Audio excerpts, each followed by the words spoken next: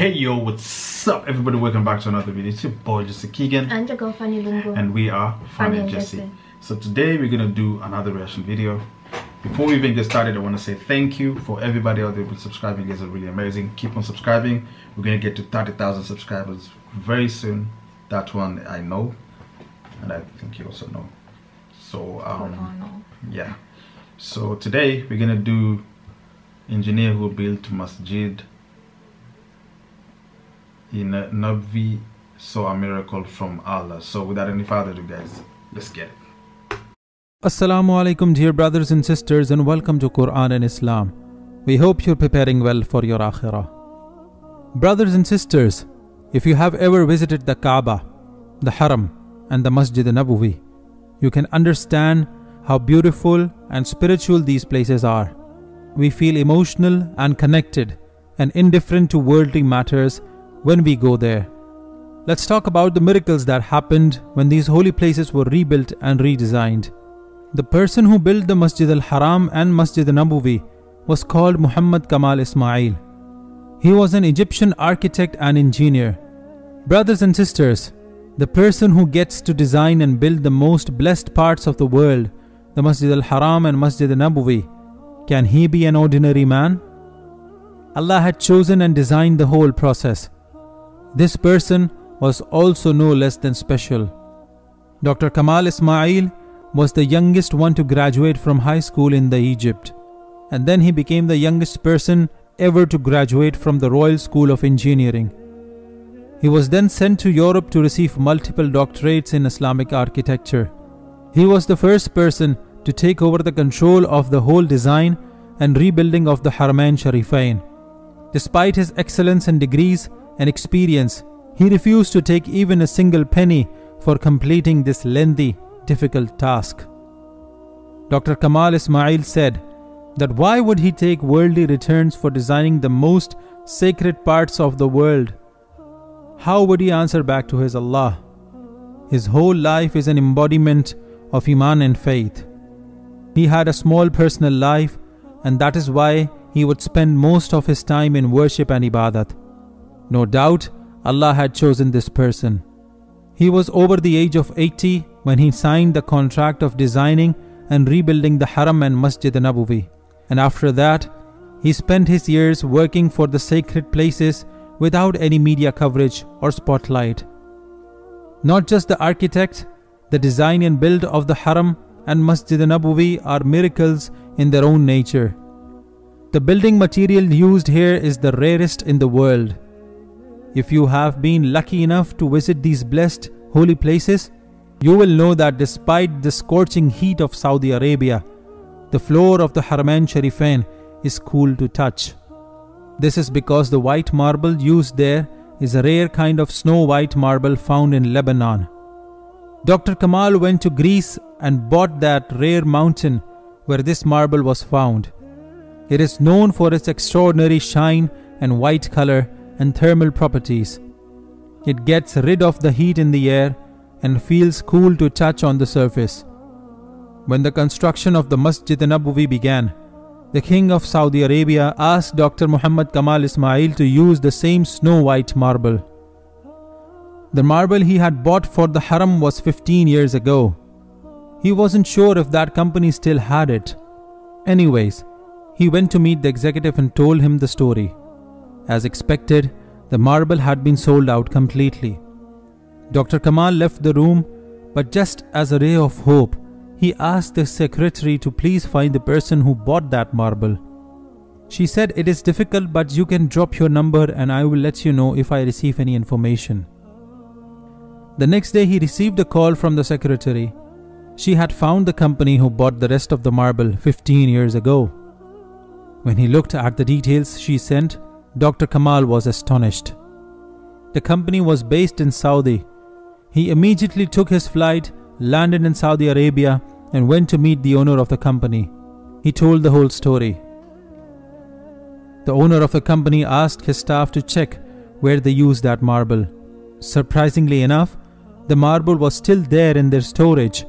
For 15 years, that marble was waiting for Dr. Kamal to come and use it for the building of Masjid Nabvi. He broke into tears, gave the owner of the company a blank check and asked him to charge whatever he wants to.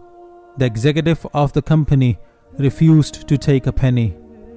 Brothers and sisters, we are talking about the Masjid Nabvi, the mosque that Rasulullah Hazrat Muhammad sallallahu alaihi wasallam built with his own hands. This was the place which his she-camel chose, and this is the masjid in which the Khalifa Rashidin Hazrat Abu Bakr and Hazrat Umar radiyallahu ta'ala anhuma put the bricks side by side, equal to the Prophet's brick. This was the holy place where Hazrat Aisha and Hazrat s.a.w radiyallahu ta'ala an had their homes. How lucky some chosen people have been to contribute to the reconstruction of this holy place, where the hearts of the Muslims from all over the world come together, where thousands of Muslims come every year to rejuvenate their iman and faith and get rid of their sins and connect with Allah and His Prophet sallallahu alaihi wasallam.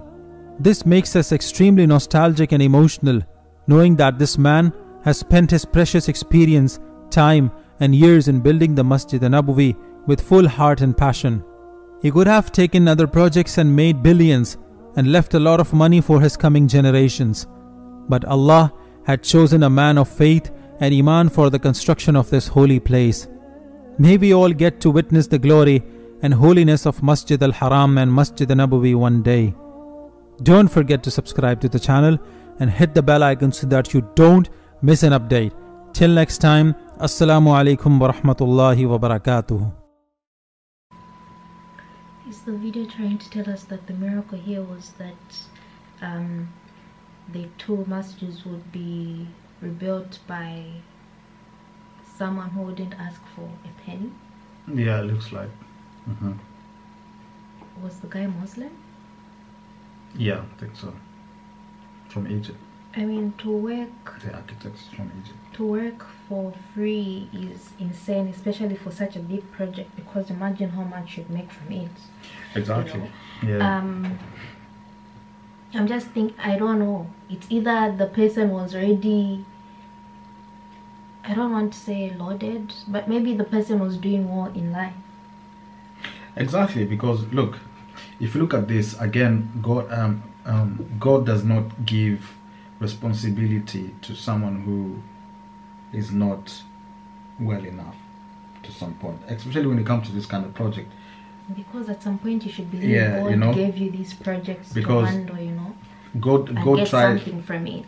Maybe, just saying, maybe God tried to find someone, and then He found an architect who is really experienced, old enough, is well connected, and he has already made an impact already. So, you know what? Why not use him to rebuild the masjid or whatnot? So that's the work of God, you know. That's what the miracle is. I think God cannot just go to any young man who is starting life. You think so?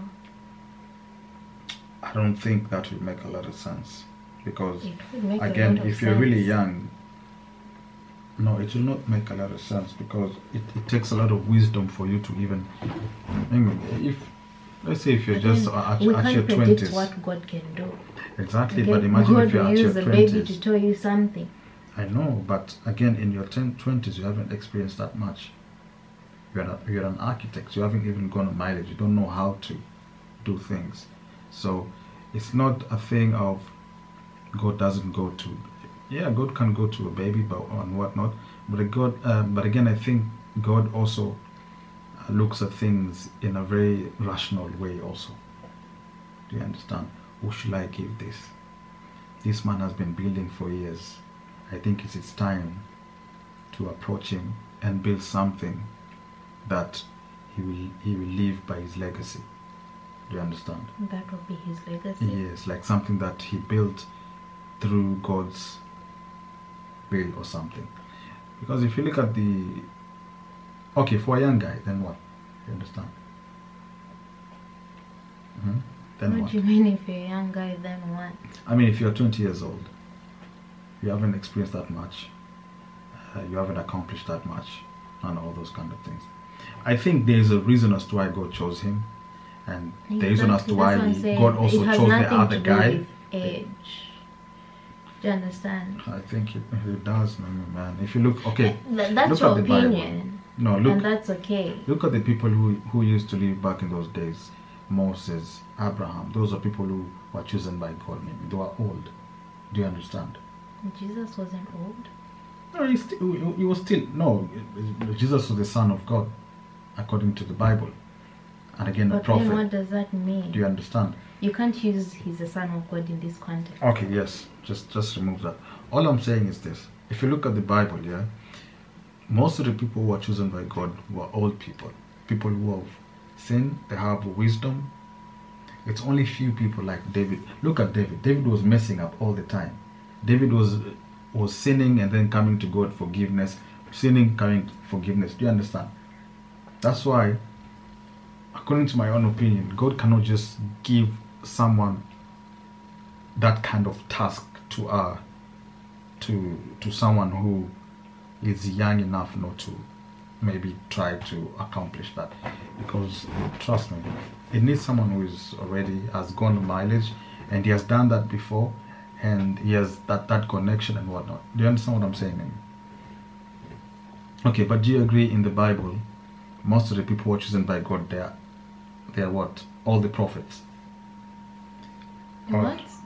Prophets, Moses, Abraham, all those guys, there are a lot of them. Enoch, they are old people. Do you understand? I hear you. Yes. I know that's the point I'm trying to make. And then other than the architect, there is the other guy selling the tiles as well. He takes nothing. Yes, also, yeah. Also that one, same thing. God spoke to him because he had the story. I think they really appreciate that. It's because of his story, that's why he decided to, you know what? He was touched by the story and was like, no, you don't need to, because even the guy was like, he was saying, put any amount and I'll pay. The guy said no.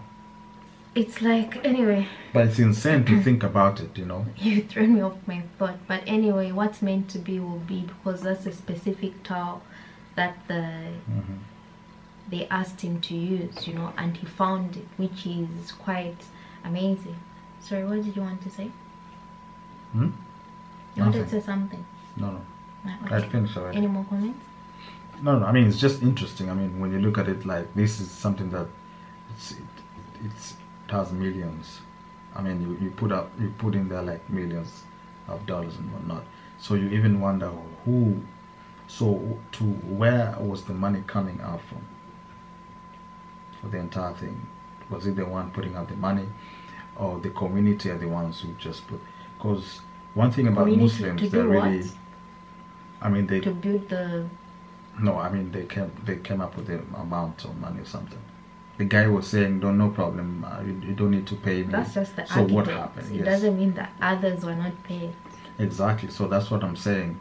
Of course, you have to pay other people also. So who was paying those people?